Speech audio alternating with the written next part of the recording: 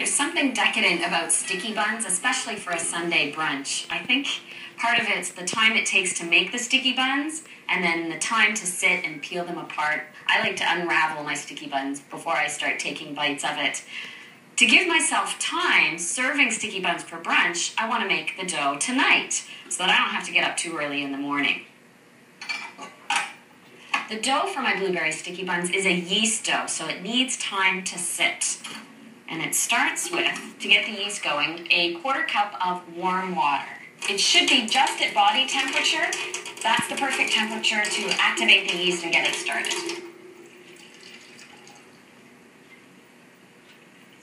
This is instant yeast, so it dissolves very quickly and starts going to work right away, so I don't have to let it sit. I have 1/2 cup of room temperature milk, just 1 egg, and 2 tablespoons of sugar.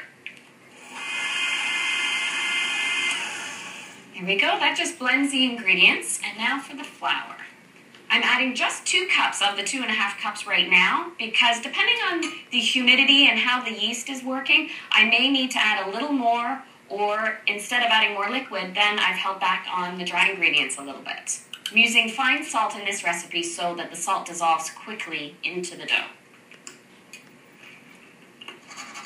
I'm grating whole nutmeg right into the dough. I'll just add 1/2 cup of unsalted butter while the mixer's going, and 1/2 cup of the cream cheese. And I'll increase the speed just a moment. Just touch it again. Perfect. It's soft and pliable, but my finger's not really getting stuck on the dough. It takes about an hour for the dough to double in size, and then it's ready to roll for the sticky filling. I'll just cover this up and set it in a warm but draft-free place for an hour, and then I'll be ready to roll and fill the sticky buns.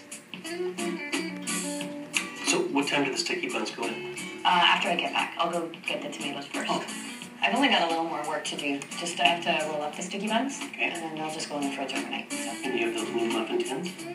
Very nice.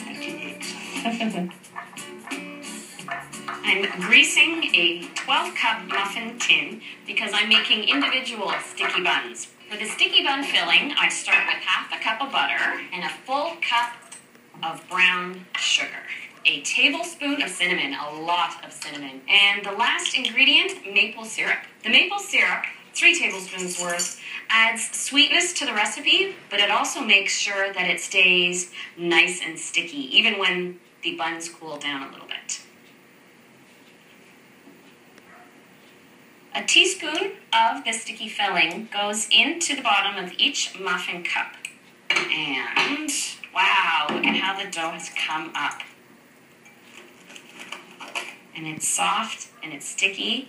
And I don't have to be too ginger with it because now I'm going to just stretch it and roll it out. I start by loosely shaping the dough into a rectangle, and then I use that as my guide and roll out in all directions. So easy to handle. And now the rest of the sticky filling. I try and spread the sticky filling as far as I can to the edges of the dough so I don't lose those edges in trimming off the dough, but I try and leave about 1 inch gap on this side because as I roll it up, it'll push the filling towards the end. And now for fresh blueberries inside. I think that has to be one of my favorite additions. A traditional sticky bun usually has raisins or pecans or walnuts, but I love featuring fruits of the season. So in the spring, I'll start with rhubarb strawberry sticky buns, then move into raspberry, then blueberry, and peach sticky buns are unbelievable. Spread them out a bit so every bite yields a little blueberry in it, and then just start rolling. Just gently. Cut it in half, and then I'll cut each half in half again, and then I just have to get 3 from each piece. Now the hardest part of making the sticky buns is done. So I'm really ahead of the game for when Chris and Anna come tomorrow morning. These will get wrapped and put in the fridge overnight where they'll slowly proof up and be perfect for tomorrow morning for me to bake off. So that means I'm in good shape for the morning.